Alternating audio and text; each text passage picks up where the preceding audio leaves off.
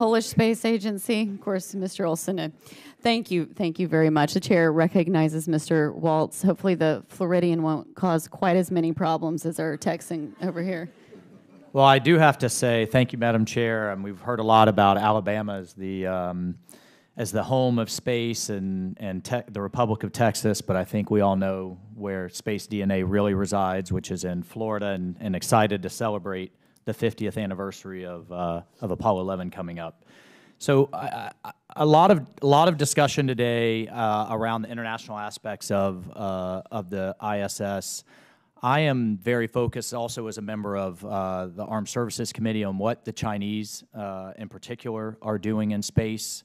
I think it is always worth remembering and reminding that the Chinese military is behind every major component of what the Chinese are doing in space, whether that's in their new space station or if they have manned research station on the moon. I put research in air quotes on the moon, and that basically everything that NASA has done going forward or looking backwards has not been in the same type of competitive and potentially hostile environment that we will look at going forward. So I think we all agree that American and NASA leadership in space must continue.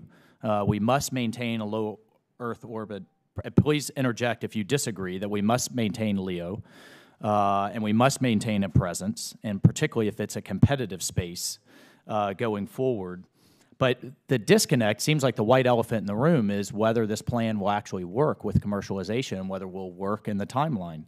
And I'm hearing from the Inspector General that some skepticism. Is that fair to say that the plan will actually work to be able to take on that O&M budget of operating the space station in the timeline proposed? Skepticism is in an Inspector General's job description. Sure, I know it's built in. It is. It's a real concern. The $1.2 billion operation and maintenance annual cost of maintaining stations. Right. Correct. So President Reagan put forward a plan, approximately 10 years in advance. What is NASA's plan B? I've heard you ask, when are we going to see that plan B that if the figures don't work and the private sector can't take it on, what's the decision point to extend beyond 2024, and then what's the decision point to extend beyond 2028 or to have a new vehicle or to have a new platform in place? Mr. Gersmeyer. We have some time to decide for the new platform in place. That's not an immediate problem. I think we need to... What is the time horizon? Is it 6 years then? If it's not 10, then is it 5 years, 6 years? What is, as you're in the military we forecast, right? What's that decision point? It's probably about 6 years out or so. So that would be probably 2030 kind of lifetime, and then back that up 6 years. Assuming the 4-year extension? Yes. Okay. Yeah, and so, but I think the more important thing is we need some stability and understanding for the commercial sector so they can plan. I think it's also probably not appropriate to assume that the private sector is going to take over all the costs of the capability we have in low Earth orbit. But we can reduce that cost by using the private sector, where we're not the only agency taking people to space. The private sector is doing that on their own through private astronaut missions, et cetera. So we're one of many customers. That reduces our costs some amount. How much we reduce that cost is important to us. I don't think we can predict that, but we need to try to drive to that situation. What we need to avoid the gap that was discussed here, especially in light of the Chinese space station, which could be in orbit, a portion of it even as early as this year or next year.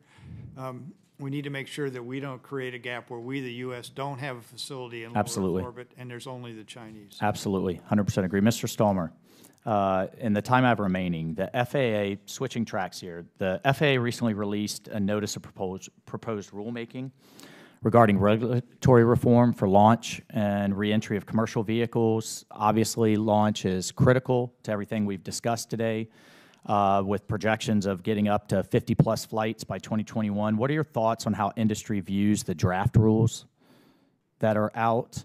What needs to be addressed moving forward to enable American companies and private sectors to operate efficiently? That's a great question. In short, we have concerns. We have concerns. There's a directive put out that we're going to streamline, the regulatory burden that a lot of the industry is facing. And I say a burden. It's a burden because it hasn't been updated. What the launch industry was back in the mid '80s is different from what the launch industry is today in 2019.